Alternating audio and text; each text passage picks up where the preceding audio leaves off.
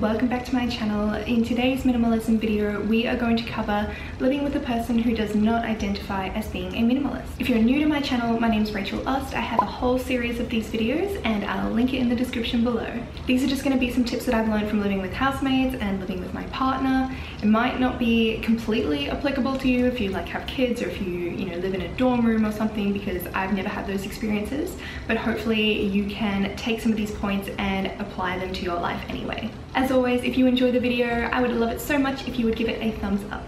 Also, I built this background for another video and I thought it was really pretty, and I was just like, I don't want all that effort to go to waste, so I'm using it for the other one and for this one because I like it. So my first point is to lead by example. Never push someone into trying to take on any lifestyle choice that you make. It shouldn't matter what it is. If you've all of a sudden come to a realization that you want to downsize what you own, or you want to purge or declutter or whatever you want to call it, don't push that on anyone else. That is your realization and that is something that you need to deal with personally. Absolutely approach your partner, family, whoever you're living with, housemate, and tell them what you're going to be doing and explain to them why you're choosing this path, and that might help them see what you're seeing. But I don't think that you should go and shove it onto someone else and expect them to do the same. In fact, if you do that, they're more likely to resist and more likely to push away. Obviously, you guys know that I've been on my journey for a while, and I started filming these videos a while ago as well, and I started even before then, and now Beau has finally started culling his wardrobe. I would call him a collector. He collects shoes, he collects hats, he collects basketball jerseys, but his regular wardrobe, he's actually started to downsize. So just keep doing what you're doing, decluttering your schedule, sorting out your finances, decluttering the actual possessions in your life, and other people will see the impact that that makes. Second, a fun way to declutter is to make a game out of it, especially if it is with someone else who is a bit more resistant or unsure of the idea. So something that you could do is to say, I don't know, let's go and we'll declutter and we'll reduce by 5 items each every week. So every single week, both of you, the 3 of you, however many there are taking away and getting rid of 5 items from the household. Something really important as well is tolerance. For example, a lot of people attach their memories to objects, or you might be more like me and not really have any sentimental items. I get asked a lot about what I do with them, and I just don't own any. That's just what I'm like. I don't attach memories or feelings to objects. Remember that it is a spectrum. Some people have no attachment to objects and some people are super attached to their objects. So it might take someone a little bit longer, they might not understand what you're doing, and you might have to actually sit down and have a good chat with them about it.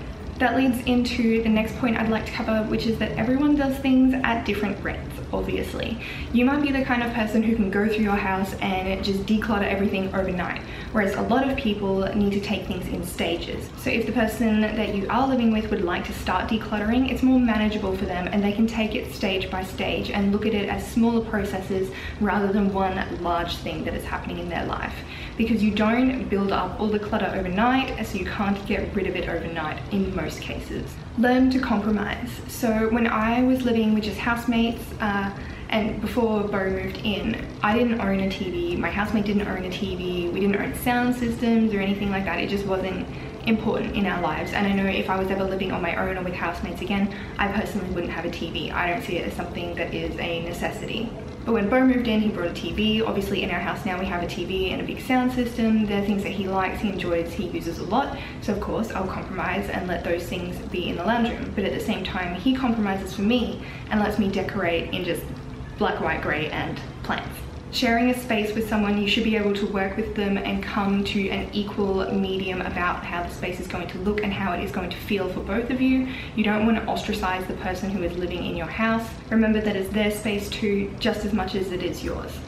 Something that I think is quite key is having your own little sanctuary, and I don't just mean you as the minimalist, but I mean every individual in the house should have a small area. It doesn't matter whether it's a desk or whether it's as small as a corner or whether it's a whole bedroom. You should have an area that is your own, that is decorated to your taste, and that you can feel at complete ease in. We're lucky enough that we have an apartment with 2 bedrooms. The main bedroom, the one that we sleep in, that's the one that is decorated the way that I like. The only things of Beau's in there are some of his clothes in the wardrobe, and then the second bedroom is the study sort of room, which Beau has set up with like his computer and his hats and shoes and all of that sort of thing. They're actually displayed like a collection, and I don't have any of my things in there, and I don't have to go in there, and I don't have to look at it. So if you can't cull it completely, at least get them to organize it. I know he's gone through and organized all his clothes and his collections. Although there is a lot of things, he does have them organized neatly.